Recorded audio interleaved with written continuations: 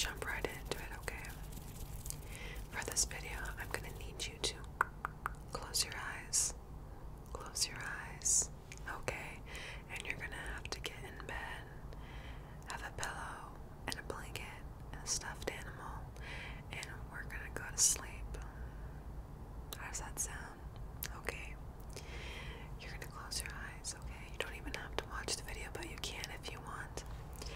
And you're going to listen to everything that I say, okay? How does that sound? Does that sound good? Because you're going to be listening to everything I say. I have compiled a list of activities, instructions for you to follow, okay? And there's going to be some that you might have not heard before, but bear with me and let's go to sleep, okay? So I'm going to get my handy dandy The Office book. It's got all the little characters, I should say big characters from the show.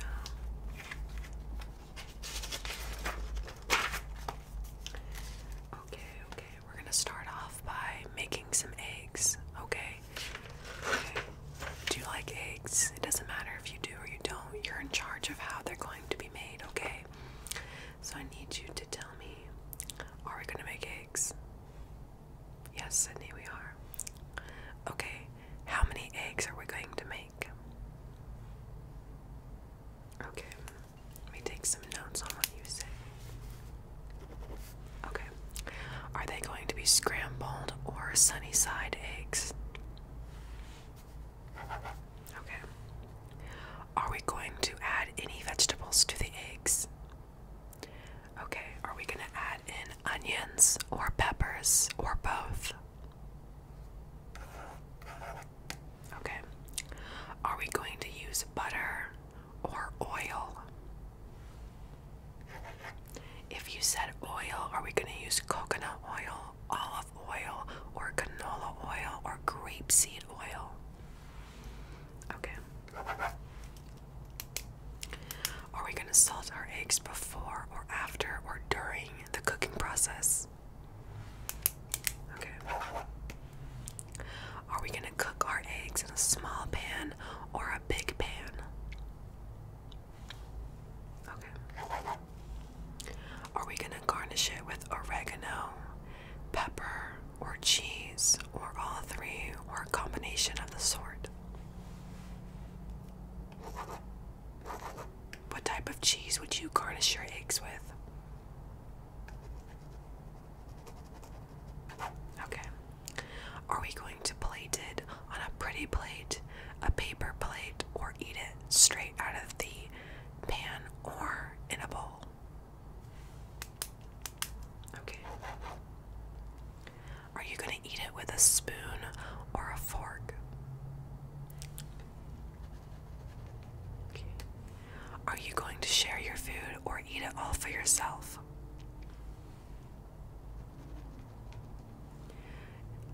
Are you going to have some coffee or some water or some orange juice or some tea or some chocolate milk or some strawberry milk with your eggs? Okay. That concludes our egg making process. I think you made some delicious eggs. Okay, so the next trigger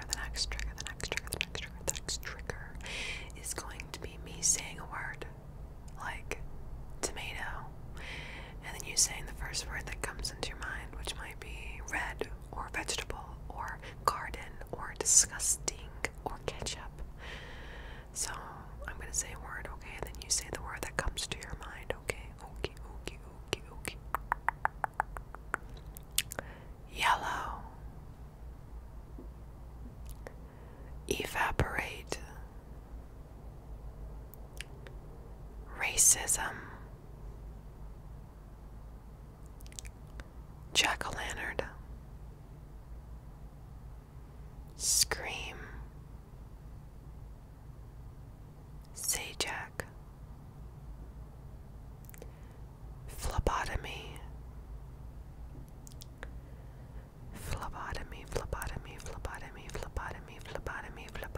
That's just a really fun word.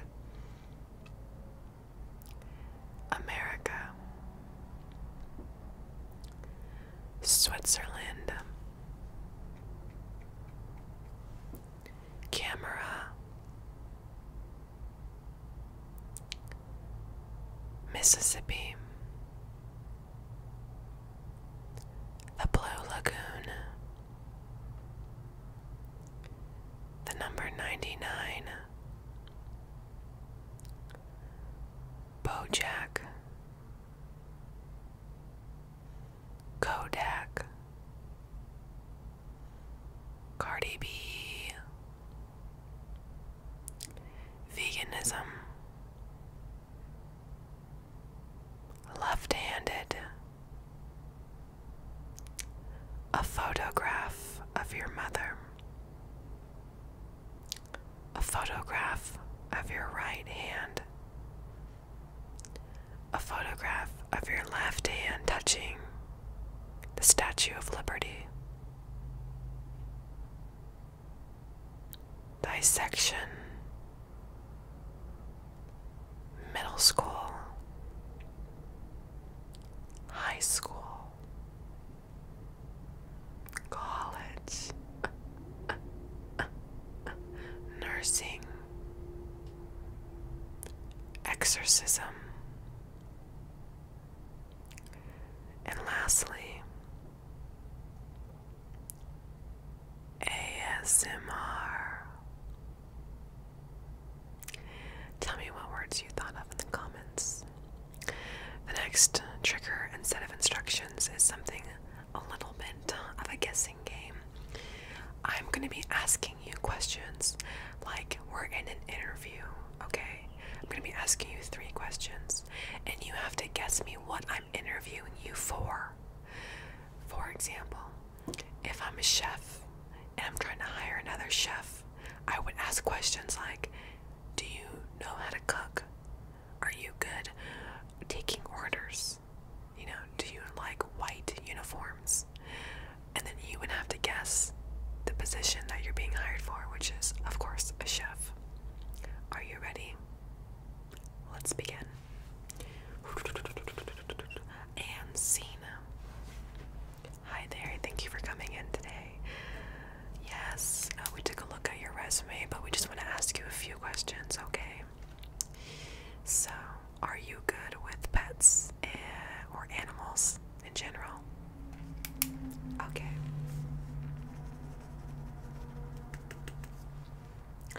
Are you allergic to fur?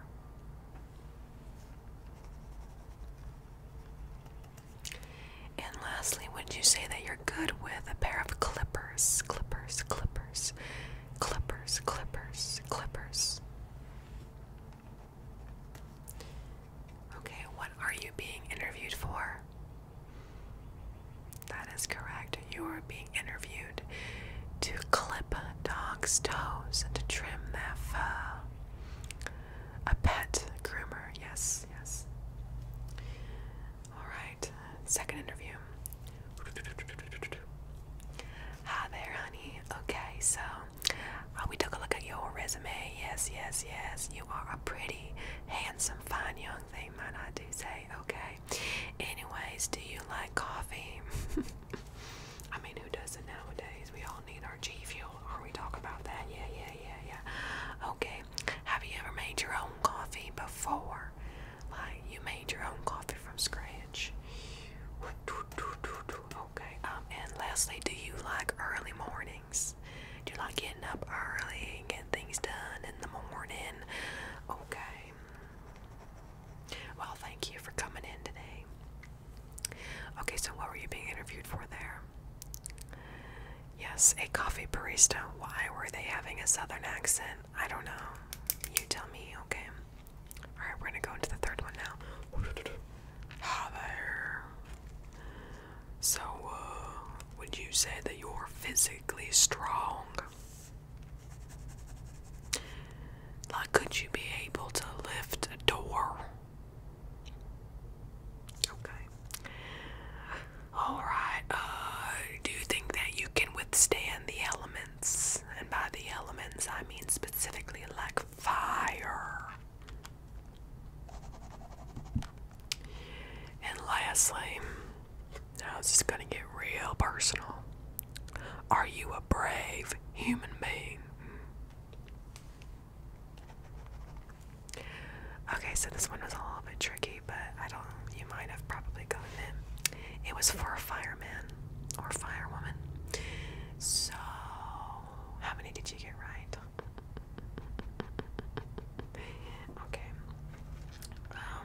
next. This one is pretty common. I think we all love this trigger. I don't think I've met a person who doesn't like this trigger.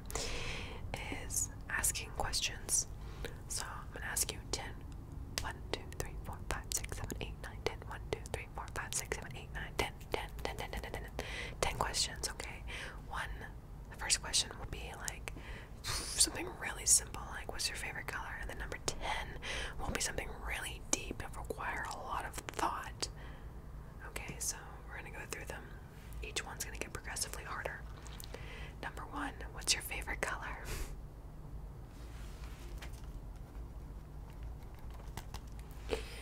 Number 2, what's your favorite comfort show? Comfort show. Number 3, do you like the weather today? The weather that is today, do you like it? Did you enjoy your last meal that you ate? Did you really enjoy it? Number 5, do you agree with your partner about everything? And if you don't, what are the things that you disagree upon?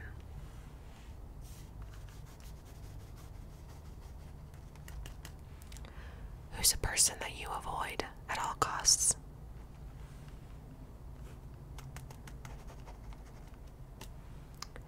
Do your parents like you? Do they like you? Do they approve of you?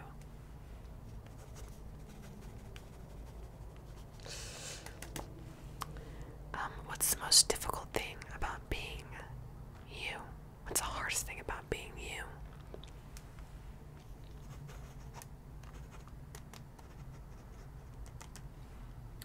Number 9, is God real?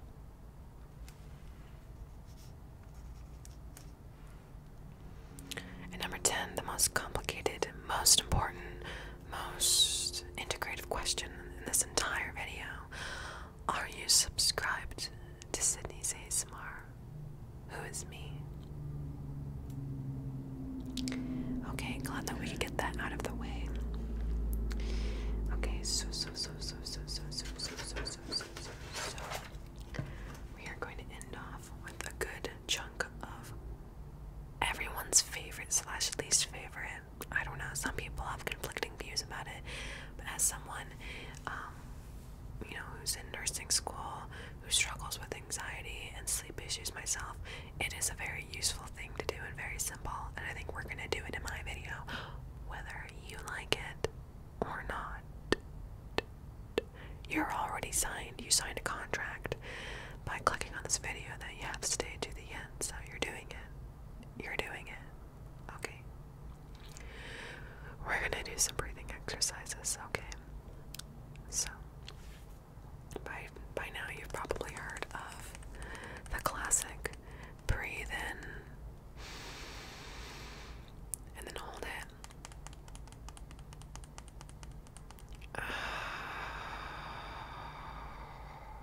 And then letting that out. You are expanding your lungs. You are expanding your diaphragm. You are getting all the oxygen to all the corners of your body. You're getting the carbon dioxide out. And by slowing your breath, you are slowing your heart rate, which means you're slowing your blood pressure, which allows for you to fully integrate into the sleepy, sleepy heaven that is sleep. So we're going to partake in this, okay? Just a little bit, alright? And I want you to think of peaceful things like sheep or coffee and a bagel or the ocean. Okay, so breathe in with me, okay? And you don't have to be at the same time as me, but you just have to breathe with me, okay? Hold. Release. Take pleasure in that release, because that is all the muscles inside of your stomach and your chest just relaxing and letting it go. We're gonna pull an Elsa, okay? We're gonna let it go. So, back at it again, okay? Breathe in. Hold. Release.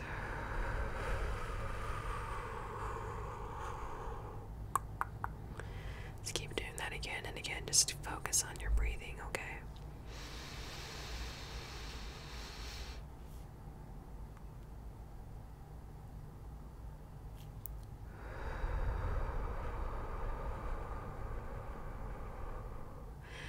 As someone who struggles with tachycardia, I find breathing to be very essential to falling asleep and to relaxing my body and my mind. I also struggle with Pott's disease, which goes hand in hand with tachycardia. For those of you who don't know what those two terms are, tachycardia is when your heart rate is generally over about 100, 120, depends on where you get your reference from at all times, like when they're walking around. And I have a healthy heart, but I just always like that. And then Pott's disease is becoming more popular in the world. It's postural, so it depends on your posture. Orthostatic. I forgot what the D was. Postural, orthostatic. Tachycardia syndrome. There you go. It's when your heart fluctuates incredibly so, depending on what position you're in. So if I'm walking, my heart rate can be 130, 140. If I'm sitting, it's about 80. If I'm lying down, it's normal. My heart just shoots up like that. She's just crazy, I guess. Anyways, back to you. I went on a tangent, as I mostly always do. We're talking about breathing. We're gonna do one more breathing thing. Okay, we're gonna breathe.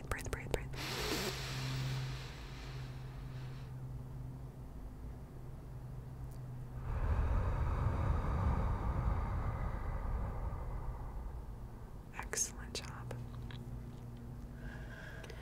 Now I'm just going to compliment you. And don't worry, don't take it too personal. I'm just going to say nice things, words of encouragement, because you deserve them, okay? You deserve encouragement because you are deserving of love. A lot of times people think that you have to do something to be worthy of love, but the thing is, if you are alive and breathing, if you came out of the womb, you are worthy of love. It's a concept given to many freely, and it's a concept not given to others freely. Some of us feel the need to work for it, but we don't have to. Okay, and you know, the concept of putting good out in the world and receiving good back is a concept almost as old as history itself. If you put good out in there, in the world, right, in this void of existence, we'll get good back, right? I do think that there is some essence of truth in there, because I have seen people who put good out in the world and get good back, but I've also seen the opposite, where people put good in the world and don't seem to get any good back. But what I think is 100% true about that concept at all times in any given situation is your mentality. If you allow yourself to be positive about certain things and view things as challenges and not obstacles, that truly is a game freaking changer. So I challenge you, as one of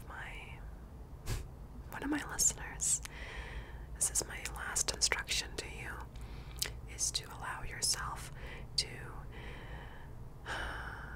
be privileged enough and to be courageous enough to allow yourself to view things in a positive light. That may be something difficult to understand, but I'm sure you can apply it to certain things in your life. I know that I can. You know, there are certain things about our mundane life that just becomes recycling over and over and over and over every day. But if you allow yourself to find some beauty in each day, to find some positivity in each day, and if challenges come into your life and you're like, oh my gosh, this is over, my life is over, the world is over, I don't understand, what the heck is, what is life? Take those challenges, those obstacles, and turn them into the next season in your life. I mean, look at Walter White. The man was given cancer and he decided to become a lord in the drug business. I think we should take a little bit of a hint from him, you know what I mean? But anyways, I hope that you sleep very well. as if